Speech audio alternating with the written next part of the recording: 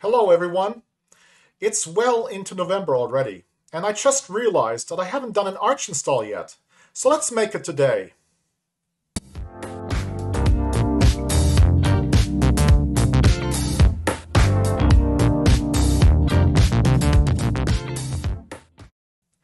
Other YouTubers and this channel have already done plenty of Arch installs from scratch, so I've decided to take a big shortcut this time and try to quickly set up a customized Gnome desktop using the latest Calam Installer ISO. It's pretty fantastic, and I'll leave a download link in the description below. Let's boot a KVM with it. So here we go, and let's spin up our Tiano Core based firmware for our KVM. Let's do the standard install. Welcome to Arch Linux.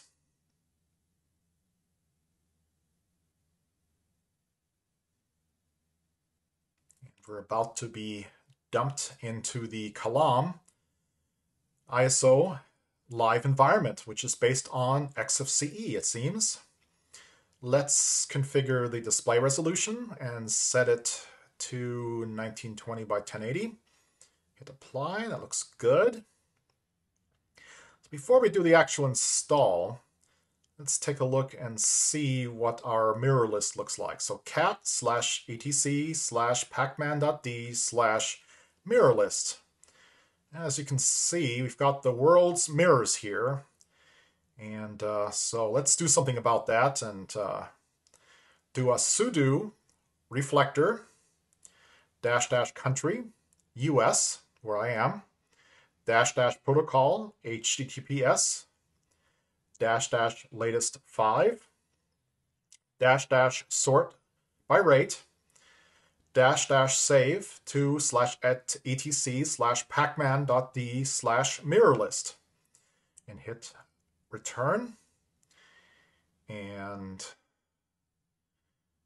let's see what it did. Yes, so we've got the latest 5 servers mirrors sorted by transfer rates. So let's launch the Arch Linux rolling installer, which is based on Calamares. We're running 3.2.45, fairly recent. We've got America, Los Angeles here, English default, all looks good. Let's do a manual partitioning here because we want to use BTRFS. So we can do snapshots. We've got a UEFI system, so GPT. Let's do 600 megabytes, FAT32 for our boot EFI partition. We'll label it EFI. And check the boot flag. And for the rest of the space, we'll format as BTRFS. That'll be our root partition, mounted at root or /. The file system label will be root, and the flag will be root.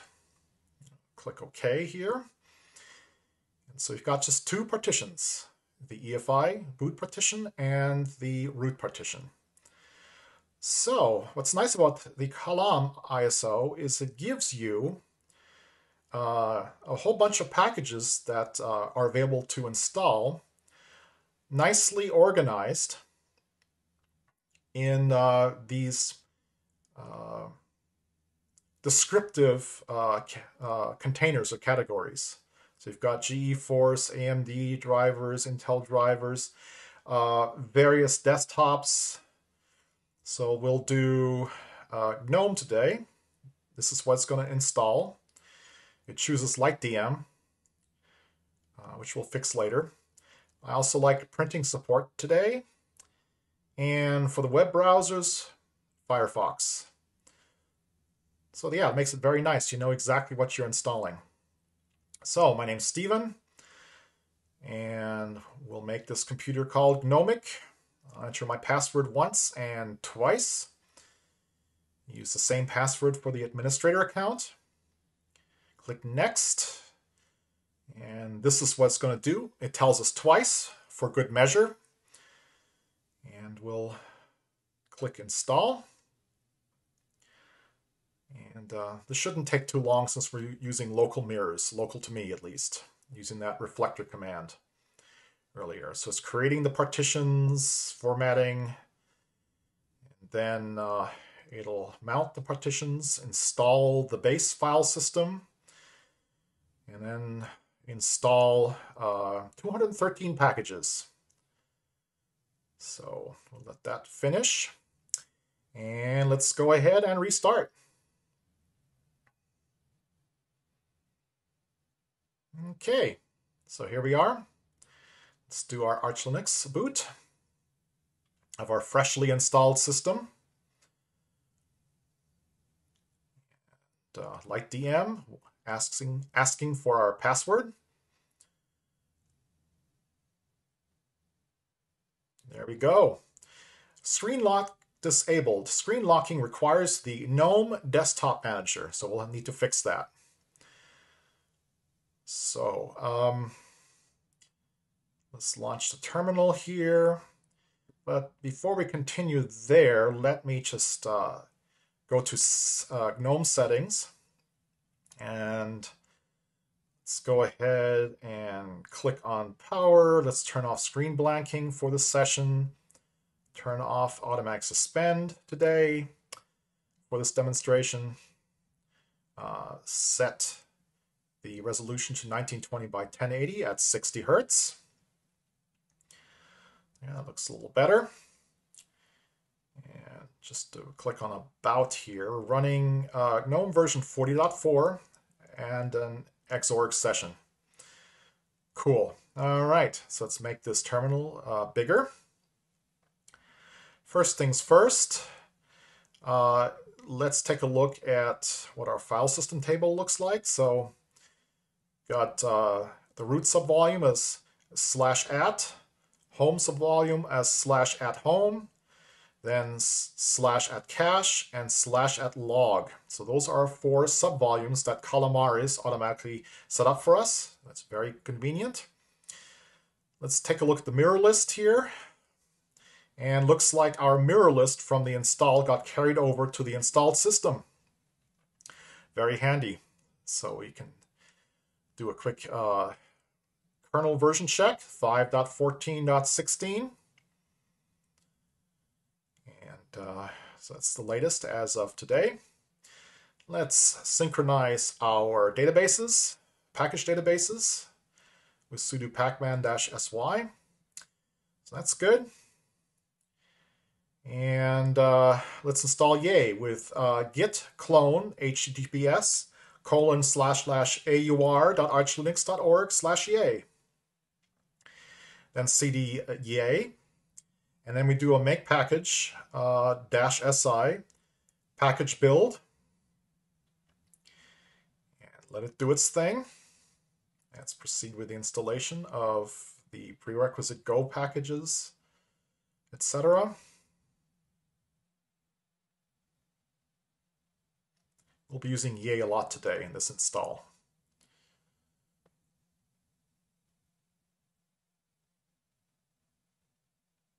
Okay, so it's already installed.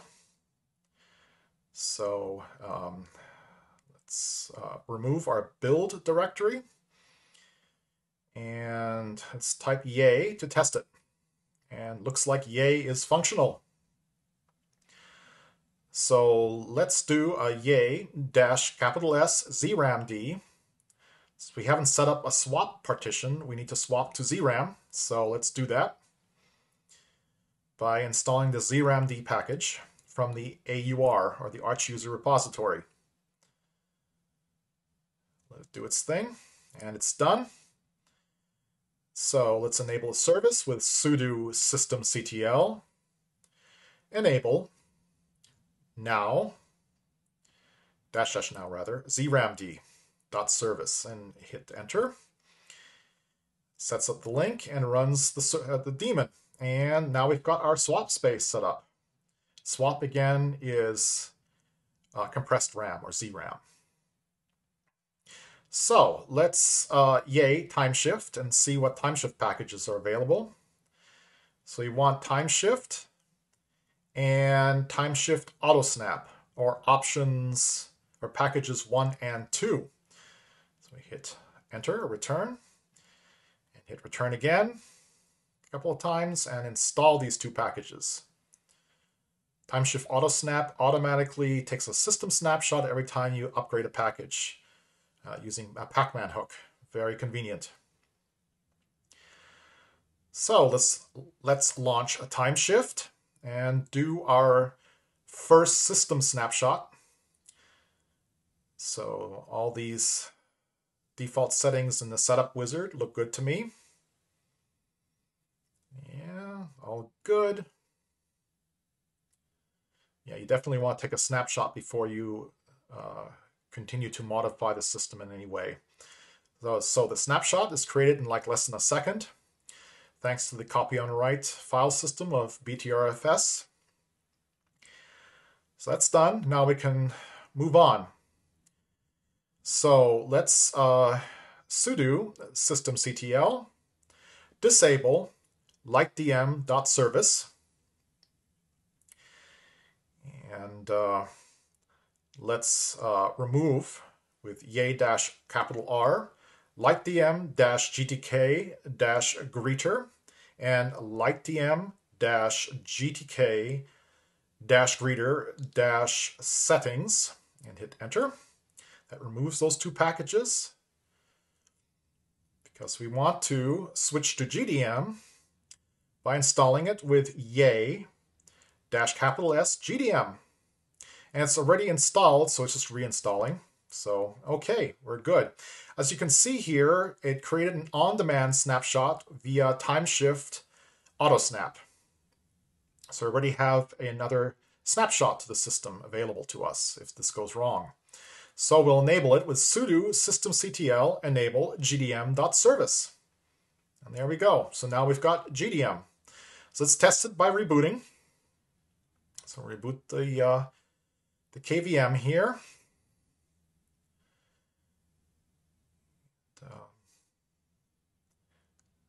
There's our GDM greeter. So put my password in there. So that's Gnome Wayland session that we're asking for. So here we are. There's our Gnome 40 desktop. So let's open settings and just double check. Yes, we're now using Wayland. All right. That's good. So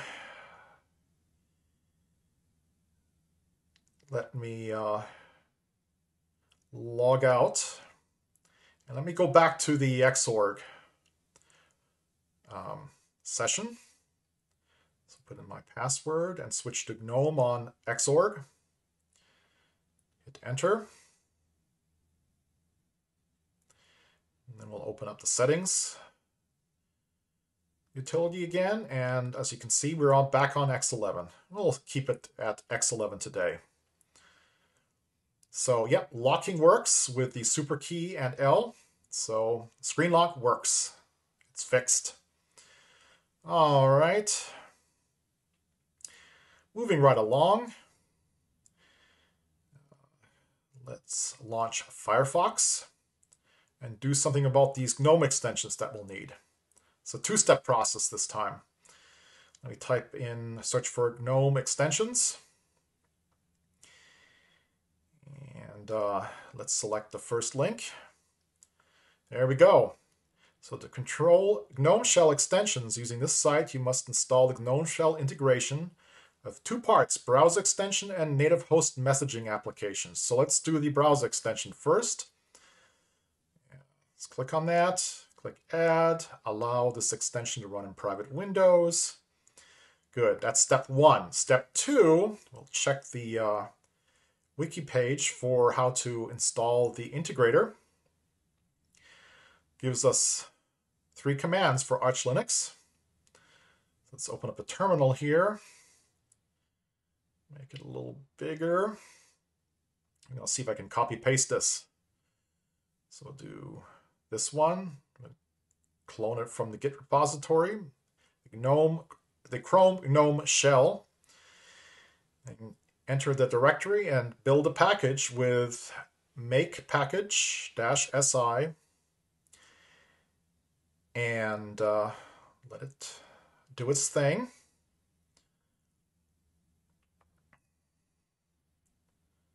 Exactly as the instructions tell us to do. Let's proceed with the installation. All right.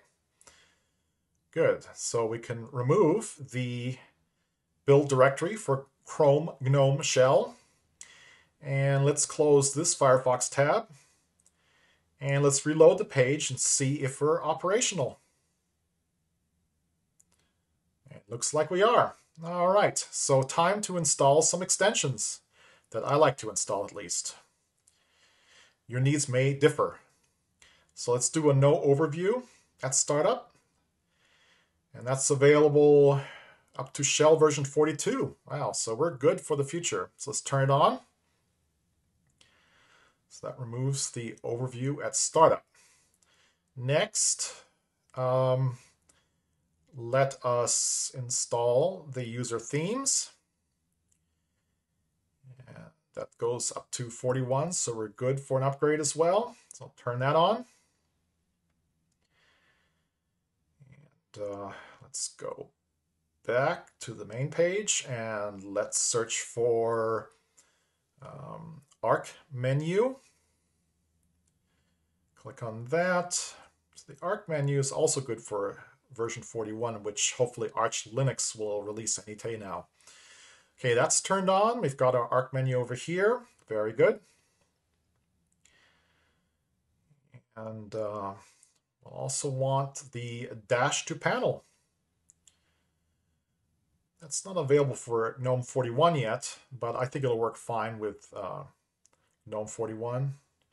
So not too much has changed, so let's enable that. And there we go. We've got our panel down below. Let's close Firefox. And so if you right-click on settings from the panel, you get the GNOME settings here, right? I mean, so that's handy. It's one way of getting to settings very quickly for GNOME. But what we want here is the dash to panel settings, which is separate. And I like to get rid of the applications button on the far left here. I just want the Arc menu. So let's get rid of that by toggling the visible button. And let's see, for the Arc menu, I'd like to change the layout. I'll choose traditional and whisker, which I'm familiar with from XFCE. The button appearance, I'd like to change the button icon to the Arch distro icon. It's a bit small compared with the other icons. Let's make it 32 like the rest of them. That looks a lot better. So there's our nice Arch custom icon for the main system menu. So we've got all the programs that we have currently installed here. Pretty cool. Starting to look a lot less like GNOME already. Maybe that's a good thing. Okay, let's move on with installing some themes. So yay, Koger gives us a list of candidate packages. I'm interested in the icon and the GTK theme. So those are 4 and 5. I'll just hit enter. And enter my password here and let it install. And it's done. So that's done. Let's launch tweaks. Yeah, extensions has moved, yes. So we've taken care of that already earlier. Let's move to appearance. So for the applications, Koger Dark, cursor, Koger Dark. The shell, we want Koger Dark. There we go. Window title bars, let's enable the maximize, minimize buttons here. And for the fonts, I'm using LCD screens, so we'll do a subpixel anti-aliasing. The fonts Cantorel and Source Code Pro are fine. Let me close the tweaks panel for now. Clear the terminal, and let's do a yay-s, my favorite browser, which is brave-bin from the AUR. So let's let it install. So it's downloading the .zip and then converting it to a Arch Linux package as part of the installer function. So it's building the package from the .zip and installing it. And there we go. So we've got Brave installed. So I noticed that I missed the icons earlier. So let me fix that. Let's make the icons Koger dark. There we go. Nice Koger icons. All right, that's done. So now let's get rid of Gnome Web. I'm not using that in general. I'd like to add to the favorites Brave. And I also like to add the terminal to the favorites. Okay, so we've got some nice icons down here. Calendar, music, folders, Gnome software. Let's set the Brave as default browser. That's what I like to do. Let's switch to the dark mode with typing Brave : / settings. Brave colors shall be dark. There we go. Let's do something about that wallpaper. Let me just go to pexels.com. Let me look for some nice seasonal autumn wallpaper. Let's find a nice background image for us. How about that one? It's like a nice tunnel through the woods. So I'd like to thank Johannes Plenio here. Free to use, no attribution required. So we'll send thanks to Johannes. And let's save it to Pictures Wallpaper. Click Save. There we go.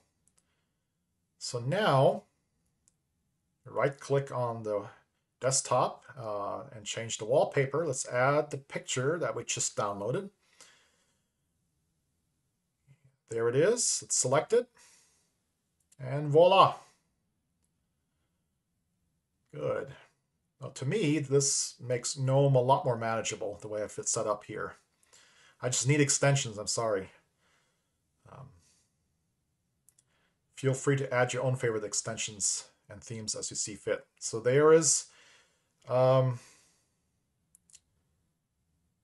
NeoFetch.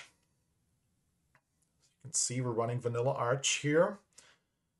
Yeah, so you can continue to theme and customize, including the terminal here. I won't be doing that today.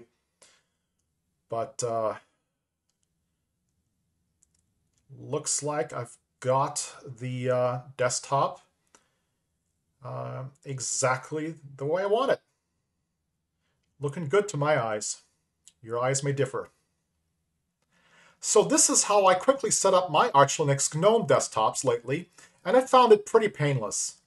I hope you agree. Thanks so much for watching, and if you want to see more of these, please show your support and smash that like button, subscribe, and hit the notification bell so you won't miss out. Until next time, take care.